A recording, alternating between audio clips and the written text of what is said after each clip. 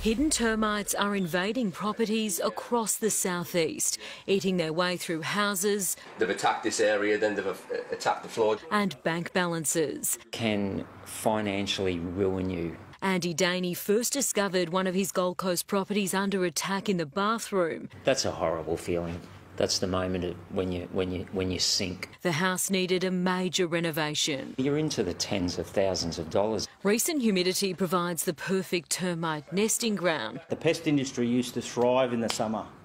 We're getting so humid now that we're getting pest infestations throughout the whole year. He says 1 in 3 houses he sees are now pest-ridden, up from 1 in 5. On the Gold Coast, hotspot suburbs include Tallabudgera, Wurrunggeri and Southport.